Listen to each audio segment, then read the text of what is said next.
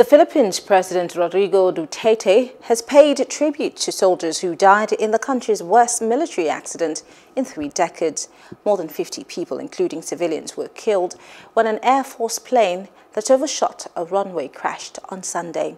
Duterte flew to a military camp in the southern city of Zamboanga, where the dead of dozens injured were brought following the crash.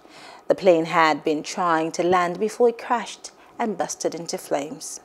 Hello, hope you enjoyed the news. Please do subscribe to our YouTube channel and don't forget to hit the notification button so you get notified about fresh news updates.